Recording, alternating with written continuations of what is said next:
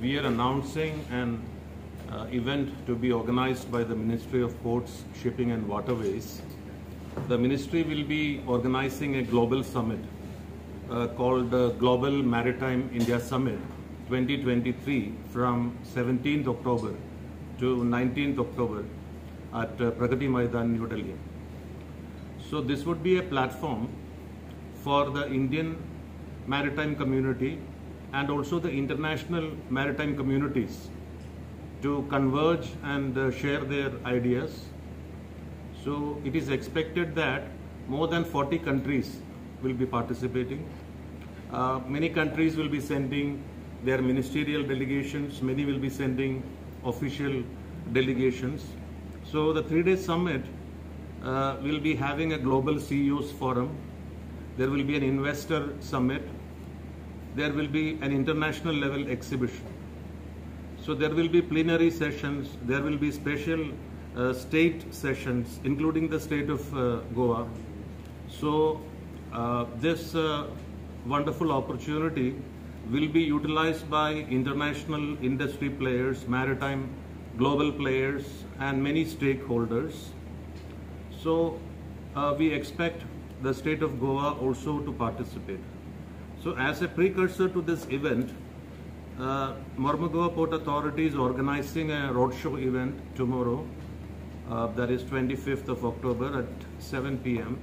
The venue is the Marriott in Miramar, and we expect the Honorable Chief Minister Dr. Pramod Sawant to be the chief guest for the roadshow event, and the Minister of State for Ports, Shipping and Waterways, Shri Shripad Naik ji, will also be participating, along with the State Tourism Minister and the State Industries Minister.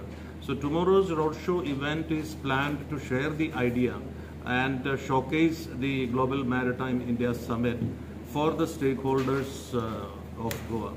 So we hope that this kickoff event will be a successful event involving all the stakeholders in the state, and all the stakeholders here will be able to use the platform of Global Maritime India Summit scheduled to be held in October 2023. Thank you. And which countries or which support? See, we have already, I think the ministry has already invited 62 countries.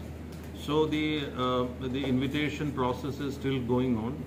So it is expected that more than 40 countries would be participating. So we'll be able to give the full list of countries probably maybe 1 or 2 weeks later, because we will get that list from the ministry also. But it is expected that more than 40 countries will participate.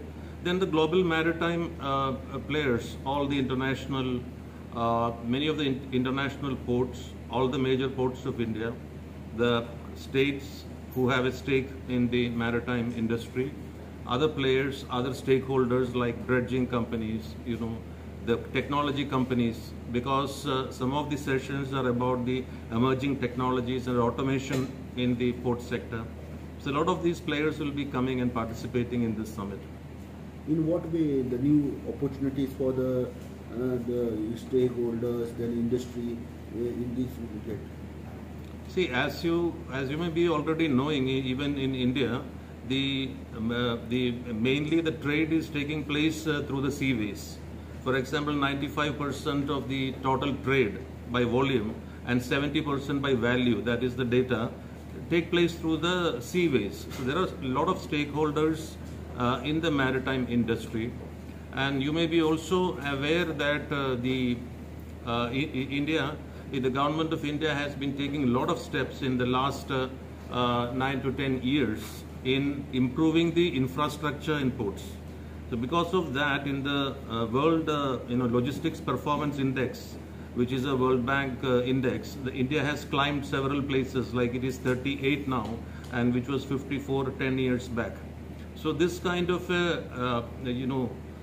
development of infrastructure in the ports, etc., will attract more investment.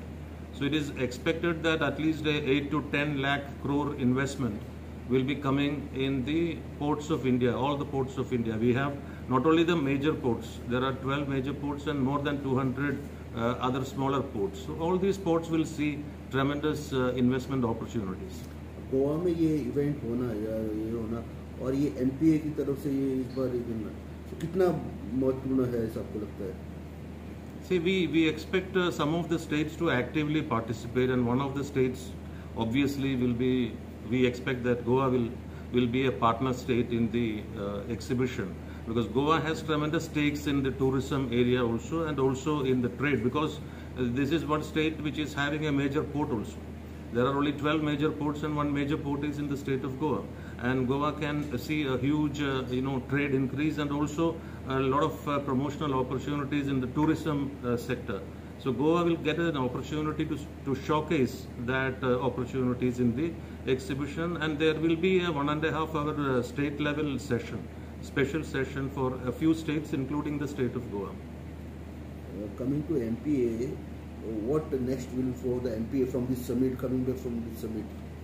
See, we will definitely look for more opportunities in the all the remaining berths, the cargo berths. Our intention should be will be to monetize all the entire berths. So we look for more investment opportunities in the port, so that the port will get additional revenue and also will generate additional employment opportunities in the state of Goa. It will be more force on clean cargo and like that? Definitely, we don't intend to increase the coal cargo here.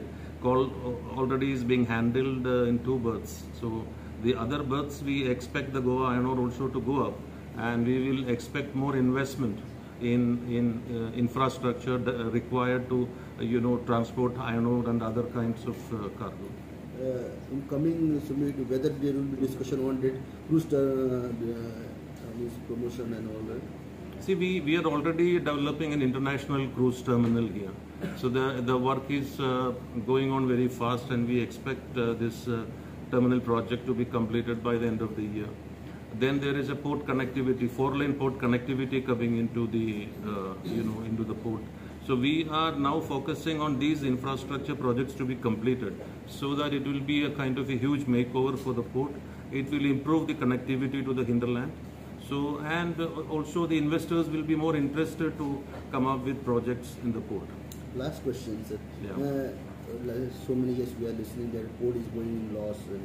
So what is the condition of, what is the status of port now? The port is going in loss is not the correct thing, because every port, if you look at all the old ports, old major ports like Mumbai, Cochin and Goa, will be having a huge burden like the pension requirements. Yeah.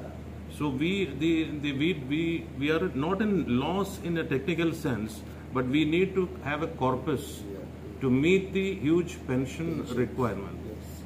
So for example, we have 4,500 pensioners, but our current employees are only 1,100 odd employees and 4,500 odd pensioners. Yeah. So we need to keep a corpus to meet the pension requirement in the long run. So we are in the process of making that corpus.